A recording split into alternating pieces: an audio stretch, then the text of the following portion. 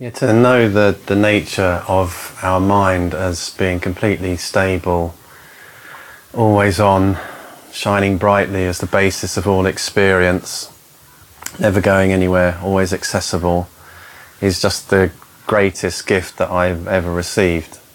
And that's what happens in the Balanced View training. We get to see for ourselves the actual nature of our mind, the nature of reality. And that has to start with each of us having an instinctive recognition as to what that nature of mind is. To recognise for ourselves this sky-like openness that is the basis of who we are and everything that we experience. And the habit of trying to understand who we are, understand the world, understand identity, based on looking at our experience and thinking about our experience and describing our experience is so ingrained, and it seems to be the only way that we have to understand what's going on and make sense of the world.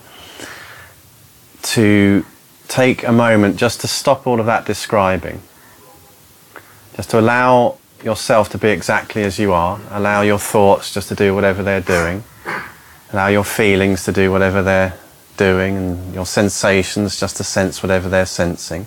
Just to stop all of the descriptions just for a moment and recognize what remains when you stop describing.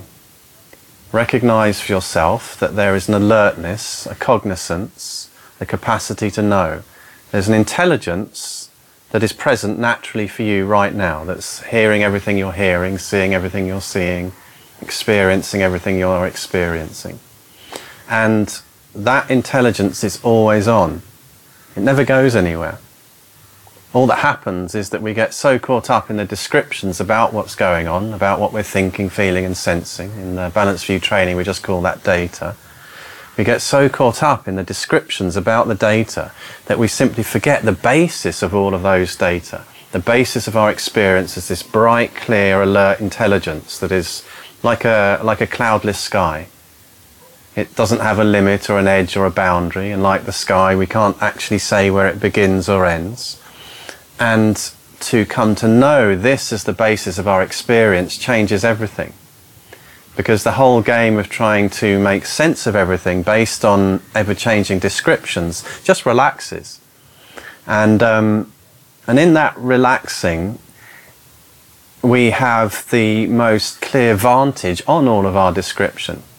The metaphor that's sometimes used is that we go from being down in a valley where we're surrounded by these walls of descriptions, everything we know, everything we think, all of our experience, everything we're experiencing right now, all of the descriptions about that. It's just this endless wall of description. And in a short moment of just stopping that description, just pausing for an instant and recognizing this basic state, this intelligence that is at the root, that is the essence, the cause of all of our experience, then immediately it's like being transported to a mountaintop where we can see all of these valleys of data. We can see all of our descriptions and experience, but we're seeing them from this vantage of complete perceptual openness. And that gives us a clarity and an understanding that is impossible if all we're doing is focusing in on these walls of descriptions that seem to hem us in and limit us and really define who we are. So there's a simple suggestion of just taking short moments of stopping the description and recognizing open intelligence whenever you naturally remember, in a very relaxed way. And in this way, the habit that we have of only focusing in on the descriptions and the confusion and the suffering and the difficulty in life that causes is immediately transmuted into something beautiful. So for example, with the fear of abandonment, and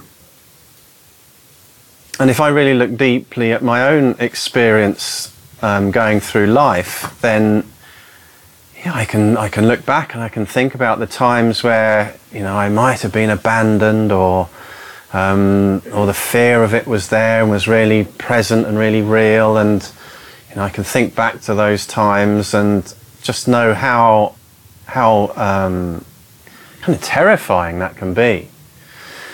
But in this training and through the practice of short moments, I get to experience everything fully as it is, without the need to avoid anything anymore. And that's just in a short moment of allowing myself to feel everything from this position of just complete perceptual openness. And I can open up and allow myself to feel that in a way that I was never able to before. You know, when those really intense feelings came up, I had all kinds of strategies of dealing with them. I would ignore them, I'd try and push them away, I'd try and replace them with more positive thoughts, or different strategies for damping them down, for keeping them in place, or distracting myself from those feelings. And instead to take a short moment to really allow myself to feel that fully, whilst recognizing it as inseparable from open intelligence, opens it up in a way that for me is really surprising. Because in something like the fear of abandonment, what I find is such a heartfelt and personal connection with every other being on the planet that has ever felt that same fear. And the confusion and the strange activities that flow from trying to manage that feeling, from trying to get rid of it, from trying to deal with it in all of these contrived ways that have a limited success. So I can damp it down, I can avoid it, I can do all of these things with it, but at some point it will return. And there is also the increasing confidence that when I recognize open intelligence as the basis of something like fear of abandonment, or anything that I find really challenging or difficult, then what I'm actually discovering is the same stability that is the basis of all of these experiences and descriptions. And in that stability, I find the courage to face everything fully. I see that once I recognize it as open intelligence, as the dynamic energy of open intelligence, just for one short moment, then again, immediately I'm transported to the top of the mountain. And rather than just having these walls of descriptions about my fear of abandonment or whatever the issue might be, I see all of those descriptions and the sensation itself like these valleys that are just laid out clearly. I can see the implications of the emphasis of these feelings and thoughts, how they may have played out in my life, how they might continue to play out, and also how they're playing out for every other person. The bizarre behavior, the painful things that people do and say to try and deal with this feeling, to try and avoid it, to try and get rid of it. And but then I actually also see deeper. I see into the reality of it, that it's actually a recognition of the actual nature of reality, because everything will disappear, everything will leave me. And that the fear of abandonment is actually completely justified. But from the position of open intelligence and the stability that is the basis, and we know more and more directly, then we can become comfortable with that too. Seeing that open intelligence never goes anywhere. All of my descriptions, everything that I hold dear, all of my relationships, even the ones that have been with me the whole of my life, will at some point disappear and go. So the more I become able to face everything from the vantage of open intelligence, the more I align myself with reality as it actually is. But rather than being something that's scary, there is an incredible openness that I discover at the basis of all of these fears, but only by facing them as they actually are. And in that is just complete freedom. Because I see that I do not have to be led around by any of my thoughts, emotions or sensations. I can include them all, and they all contribute to my capacity to be a loving, powerful, compassionate human being. Because I understand deeply what it means to be human, and I understand deeply how that plays out for me, and then simultaneously how that plays out for every other person. So that fear of abandonment becomes the connection with every other person on the planet. But only once I recognize it as open intelligence, as the dynamic energy of open intelligence, like the reflections in a crystal ball are the dynamic energy of the crystal ball. But the purity and the openness of the crystal ball isn't affected by any of its reflections. And this is the same relationship between open intelligence, what's looking through your eyes, what's listening to everything right now, and everything that you are experiencing, the content of your mind. We've been trained to deal with that content in a particular way. And here, what we're seeing is there a different way that I can deal with it? And then all of the ideas about, well, things like a soul traveling on this journey, or an individual traveling on this journey through life, again, there is a perspective on that is completely inclusive. We don't need to dismiss or ignore those beautiful way of understanding life, but it broadens into a much broader context. So that, yes, of course, in some way I am an individual, but I see in a very instinctive way that actually, and it makes perfect logical sense too, I'm part of something much bigger. You know, we all know that. And a great example of that is nature. You know, the intelligence of nature.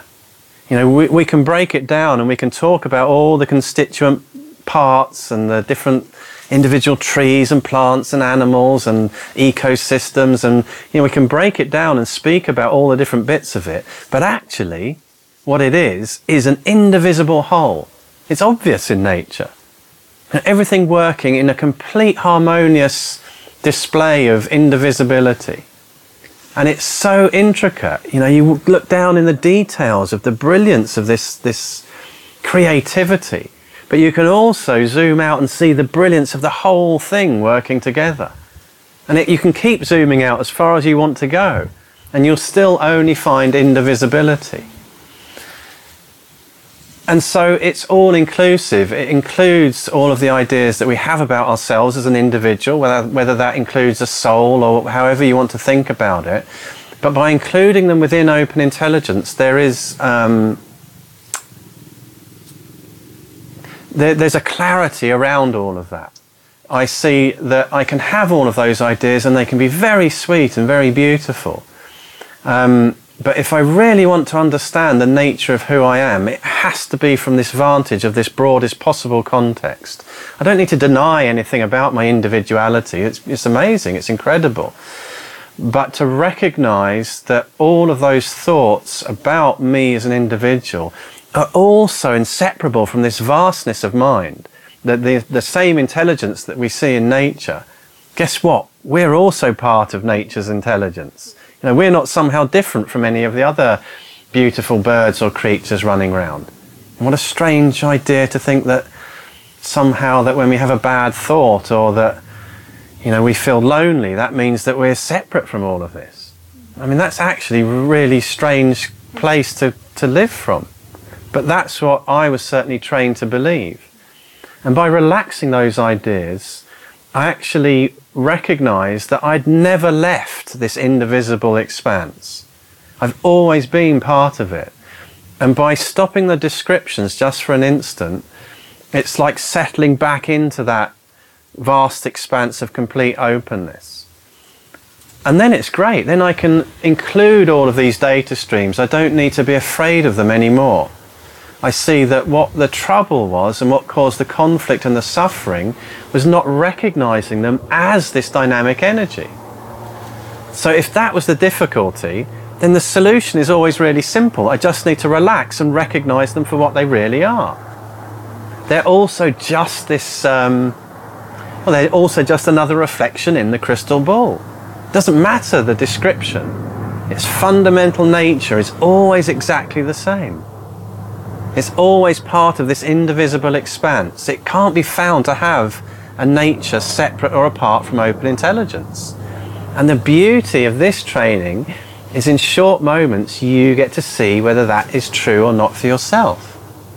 And this is where the certainty and the assurance comes. when we see for ourselves that nothing about us, no thought, no emotion, no sensation, no experience, none of the data streams can be found to have an independent nature of their own.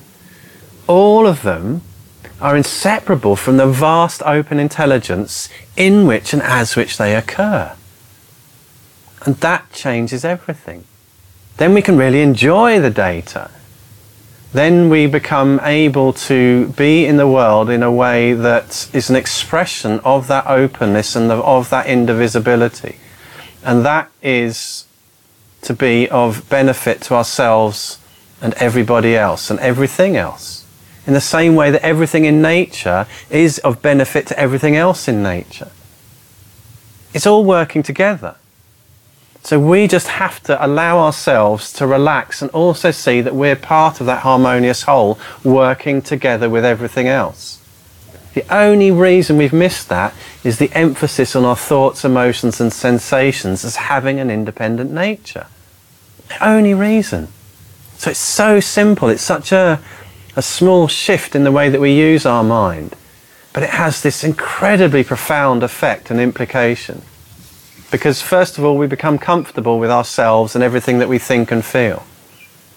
And when I'm comfortable with myself, guess what? I can be comfortable with other people. And when I'm comfortable with other people, then we begin to build a society that is actually capable of looking after ourselves and our beautiful planet, rather than being in competition and conflict with myself, with other people and the environment. So this is the importance of what we're practicing here. This is the implication. So it starts with something very, very simple, one short moment at a time, but wow, boom. What you're actually contributing to is incredibly vast and important. And thank you all for being here and for your interest and just having the openness to explore it for yourself, to discover actually how incredible you've always been.